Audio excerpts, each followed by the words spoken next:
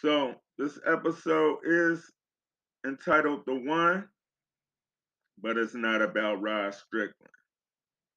But it is synonymous with him. It's the point guard's job to run the offense, set everyone else up to get into position to make plays. The point guard will make baskets, control the ball, set up the team, and be the key distributor of the ball to ensure that the team is in the best possible position to win. The artist is no different from the point guard. Even in the event there's a group situation, the lead singer is still responsible for the group. What I mean